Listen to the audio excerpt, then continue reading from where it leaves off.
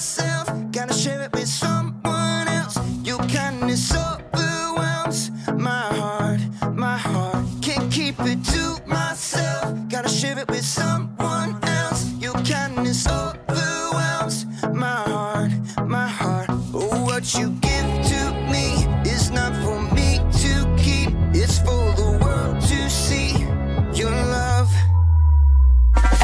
Every day you're giving me your kindness, every day you're giving me your love. Oh, with every single breath I am reminded that what you give is more than enough.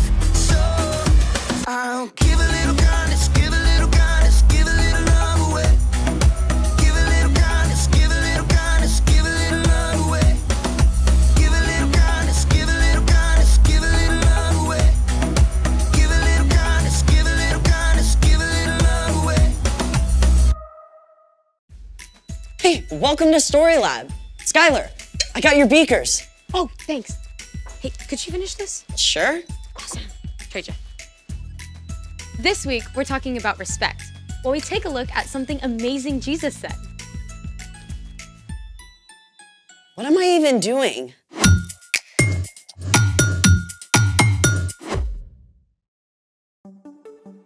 Hey, I'm Skylar. And I'm Sebastian, We're talking about respect. which is showing others that they are important by what you say and do. Okay, gotta ask about the outfit. Why? What's wrong with it? Nothing, but I think it's visible from outer space. I'll admit, stripes and plaid usually don't get along. I wore this in honor of Opposite Day.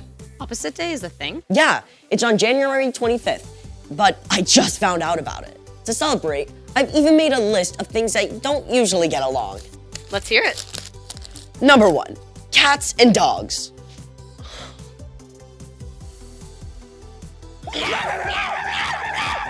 Number 2, heavy metal and polka music.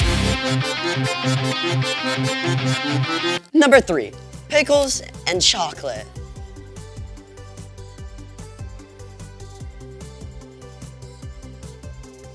Want a bite? No thanks.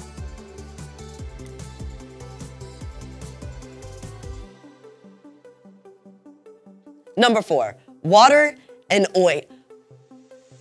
Water and oil. Wait, let's find out what gets along with water and what doesn't. It's time to play. Will it mix? We have here salt, Oil flour. and baking soda. Will our 4 contenders get along with this water and form a solution? Or, like the Batman and the Joker, will they refuse to mix? A solution is formed when a chemical substance dissolves in water. Here goes.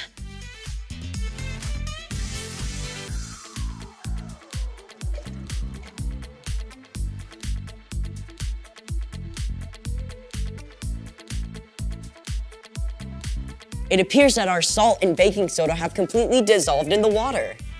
But it's clear that water and oil do not mix, and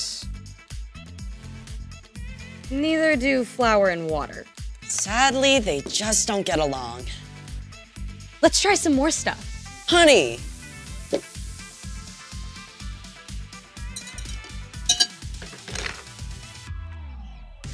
Yep. Pepper. Nope. Sprinkles.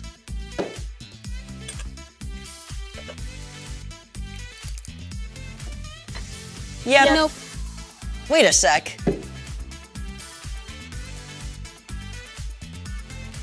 I think the color is dissolving off the sprinkles. But the actual sprinkles don't mix. So it's a yeah, no. Or a no, yep. Those are 2 words that don't get along. It's time for The story before the story. Today, we're in Matthew, the very first book in the New Testament. But before Matthew, in the very beginning, out of a deep, deep love, God made an amazing world. But when people turned away from God, the world was broken. God made a plan to draw people back into relationship. So at the right time, God sent a tiny baby to be born in the small town of Bethlehem, God's very own son, Jesus. When Jesus grew up, he began to travel from town to town, teaching and healing. And everywhere he went, huge crowds gathered because Jesus spoke with more authority than any other teacher ever. Which is where our story starts. Take it away. Hey everyone, I'm Erica. You know, one day, Jesus sat down on a hillside in Galilee to teach his disciples, but it wasn't long before many people joined the crowd. They were amazed at what Jesus said. His teaching went beyond anything they'd ever heard before. Blessed are those who are humble. They will be given the earth. Jesus claimed that people who are sad or humble or hungry or those who suffer for doing what's right are actually blessed. He said his followers are like salt and light. He said that calling someone a fool is just as bad as, get this, murder. It all added up to one thing. What's on the outside matters much less than what's on the inside, what's in your heart. People squeezed closer to hear as Jesus continued. You have heard that it was said, love your neighbor, hate your enemy. But here is what I tell you. Love your enemies. Pray for those who hurt you. What? Up to this point, most wise teachers and philosophers had agreed that you should not hurt someone unless they hurt you first. Then you had every right to get back at them. If someone punched you in the mouth and knocked out a tooth, you could punch them and knock out their tooth. If they said something mean to you, then you should shout something just as mean back at them. But Jesus taught a new way of understanding. Love your enemies. Now, it's easy to think of your enemy as the really bad guys, like a supervillain about to destroy the world, or a dangerous criminal on the run, or even the biggest bully on the playground. But your enemies can also be the people you're around every day, like the classmate who cuts ahead of you in line, even your little brother who's super annoying. Loving your enemy is simply loving anyone you don't get along with. That love is more than a warm, fuzzy feeling. You don't have to feel loving to love your enemies. In fact, you probably won't. Instead, you can speak kind words. If someone insults you, choose something kind to say in return. Don't grumble and complain about them behind their backs. In fact, you can show respect. There might even be something nice you can say about that person. You should also do well to them. If someone trips you up on the way to PE class, you can tell them that's not cool. But don't look for ways to get back at them. And most important of all, pray for them. Ask God to care for your enemy and help you forgive them. Prayer might change your enemy, and it can change your own heart too. Speak, do well, pray.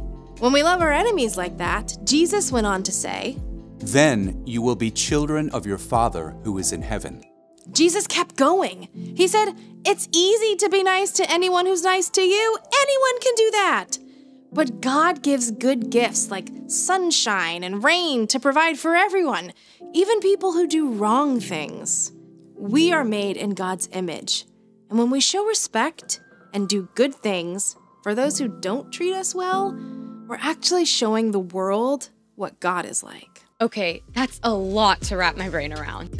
No kidding. So, What's our part in the story? Well, choosing to love your enemy is actually a really awesome opportunity. It's a way we can work with God to show God's love to the world. Like, maybe a kid on your soccer team keeps making fun of you when you don't block goals. Instead of saying mean things about them, you could cheer for them when they make a great kick. Or if your teacher loses patience and takes away recess for the whole class, even though it wasn't your fault, you could offer to clean up the classroom. It makes me think of my little brother. He drives me nuts because he's always borrowing my shirts without asking and getting stains on them. So what do? What I want to do is yell at him and mess his stuff up. But I could keep my temper and show him how to get stains out of them. Yep. You never want to let someone keep hurting you, but you can always respond with kindness. Exactly. It's not an easy thing to do for sure. But when we follow Jesus, we have the power of God's Spirit to help us speak kind words, do well, and pray for our enemies. Gotta respect that. See y'all next time! Bye, Erica. So here's the thing. Show respect even when you don't get along. Like plaids and stripes. Ew, what is this? Fur. My dog is shedding. Hey, will it mix? Dog fur.